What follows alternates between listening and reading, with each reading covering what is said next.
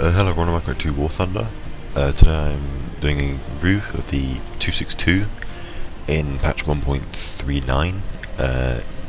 Me and Villasy and Zcats flew it yesterday, I think, or the day the patch came out, so Tuesday.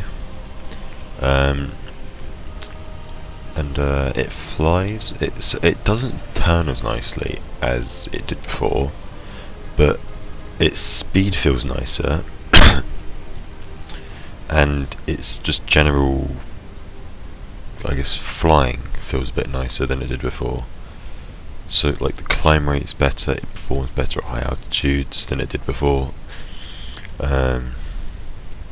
It can still kill things with one shot basically, unless you're shooting a B-17, which takes about 100 shots or something stupid, because B-17s don't like to die very easily. But at a 15-degree angle it climbs pretty good. Like, obviously not as good as some of the stuff it's going to fight, like Meteor F4s possibly. There's a rare chance of it fighting an F4 because the F4s don't get that kind of matchmaking, because who knows why. But a Sabre you can outclimb most likely. F9Fs will outclimb you by miles probably. But yeah, I'm just going to skip forward a bit and I'll see you in a minute, and we'll have some killing going on and it'll be great.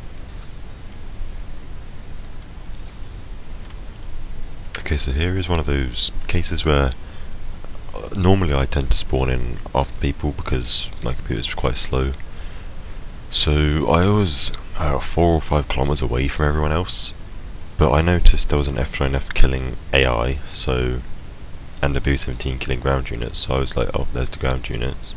And I could just about see the dots, I think, through the clouds or whatever. And then there was the F9F there that was killing the AI. I don't know whether he was thought, oh, I'll go into an AFK climb, there's no one near me, or whether he just didn't want to go head on with me, but he didn't move at all when I killed him like that.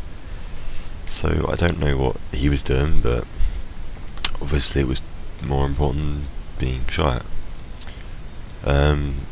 So here's something that shouldn't really be happening, is a B-17 taking as many shots as it does. Well, that should have been the kill right there when I hit him then. And notice how one of his 50 caliber machine gun bullets gives me a pink wing, and then he keeps flying around for quite some time. Then he hits my fuselage once, I hit him again, didn't do anything to him.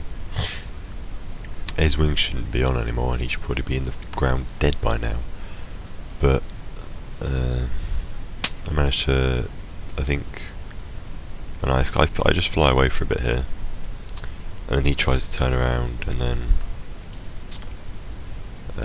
I turn around on him just because I want to kill him. But I think he just accepts the fate and bails out of his plane. And if you look at the mini-map there, you can see there's another little dot coming over, and I do believe it was Shoji or Shinya, no, I think it was Shinya, and he's in his Bearcat with his little 50 cows or 20 mils, whatever he's flying at me. 50 cows, it looks like the red trace. Gives me a flashing red and black fuselage, which is always great, but then he just pulls off me for some stupid reason.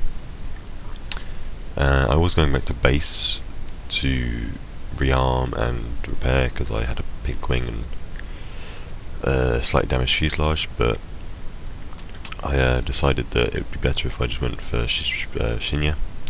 It's a quick, easy kill. I know everyone's thinking, oh, killing AI in a jet, and it's like, big whoop, I don't care. It gets them out of the way, because like, otherwise this is going to fly around for ages, and then no, someone else is going to get the kill, so why not? But we did have a whole team of ME-262s, and if this was pre-patch, like, we would have lost, like, so quickly if they were bad pilots. But I think 262 is a big buff, so people are flying it more now, a lot more. There's like more Germans in queue now than Americans, which is quite strange. But my aim there is just horrible. but I was just kind of like making a kind of line. That technically should have been his tail just blowing off, but then I did kill him in the second little burst. And I guess now I will like skip forward to the landing. I got the return to battlefield there. And in the actual video clip, I said I said it was weird because there's no F-80s at our airfield, and I think it's one of the first times I've ever landed on a map with German jets where there's been no threat of enemy jets around. Like, it's just something that hasn't happened in so long. So yeah, this thing, as you can see there, it's maintaining speed quite well, even though it's zero throttle.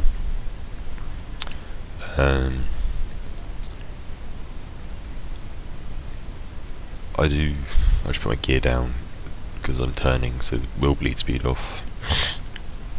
But of course this thing does have 430mm in the nose, so it can stop quite quickly when it's once on the ground. But it's good to land, and this plane, I don't know about this patch, but last patch it was so nice to fly in a simulator with a joystick. Like, takeoff was probably one of the hardest parts, just purely because I'm always scared of taking my tail on the floor with a tricycle landing gear plane. But I didn't ever do that. But like, the 30mm, all you do is just like pull the trigger and push the nose of the plane down and just spray that line at them, and it just kills them. But we are just about to repair, so I will skip forward to when I kill the last AI, and then I'll skip forward to the rewards, and yeah, I'll see you in a minute. Okay, so here we are, we're going to dive on Shoji. Strangely enough, he died within one shot, him being in a B-17 and all, but he died in the first pass, which was nice. So he was kind of gone from the threat, and I guess now I think that F-1a just dies. So now I'll just skip forward to the rewards, and I got the whatever it is, the new fighter thing, I think. And yeah, so 4 kills, 2 players, 2 AI, got me 100,000 lines nearly, and 8,000 research points with premium. So yeah, it's good. I'm assuming the C1 is going to be amazing with that rocket and tail. But